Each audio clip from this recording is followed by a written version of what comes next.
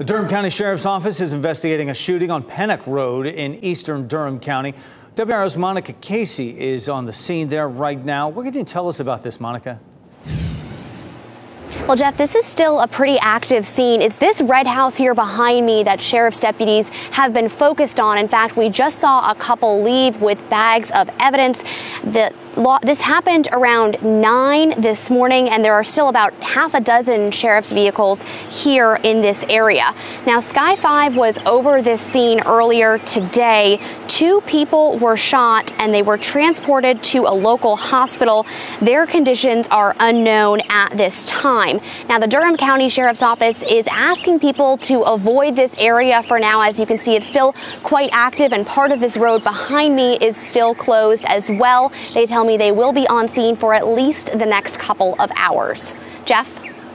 Monica Casey live for us in Durham County. Monica, thank you.